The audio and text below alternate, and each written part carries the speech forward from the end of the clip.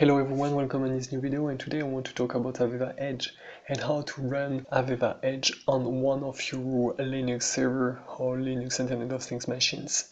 So the first things to do is to connect to your Linux machines and set up a few things on the server. And I can double check again, and now it's okay, my Linux is ready.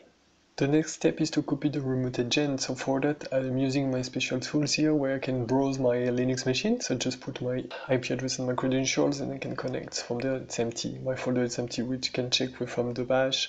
It's empty as well. So I will create a folder here and I will just drag and drop my files, remote agent. All right. And so now I can see in my bash, I have the folder now, and if I go to the folder, I can see my file remote agent. From there, I need to make these files executable with this command. And after that, I just need to run these files. I'm ready, so the remote agent is started.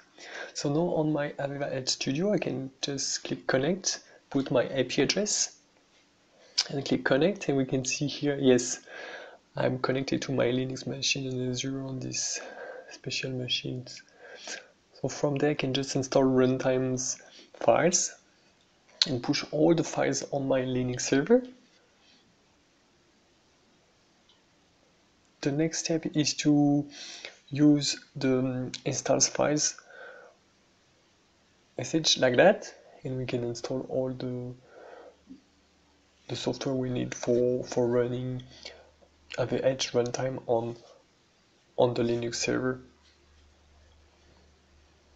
From there we can see here I can connect to my machine, yes, and I want to download the project I have on my AVEVA Edge, which is the Internet of Things demo.app. Just for the project, you will create a project folder for me. I can check here, the project folder is there on my browser. Here we can see if I refresh project, yes. I can click here and we can see all the files of my project there. That's perfect. So I click just run from my remote management tool and AVEVA Edge.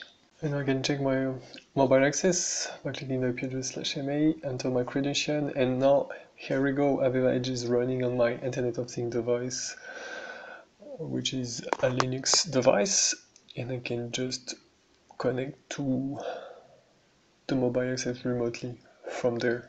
So this concludes the demo today. Thanks for watching, and if you have any questions, please add your question in the comments.